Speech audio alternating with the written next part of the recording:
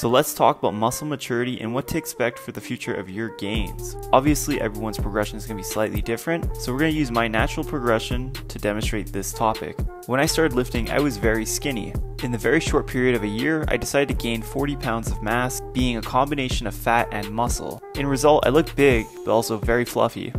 After deciding I didn't like the look, I decided to cut down an extreme cut and realized a lot of the mass I was holding onto was fat mass, and so I didn't have much lean mass on my physique. Over the progress of a couple of years of maintenance, I gained a lot of lean mass while adding minimal fat to my physique. And often used in bodybuilding, muscle maturity is often defined by the proportion, the fullness of the muscle, and the leanness of the muscle. It's very subjective, and your physique could easily look non-mature solely based on your body fat alone. So I hope this explains what muscle maturity is. If you like this video, like the video and subscribe.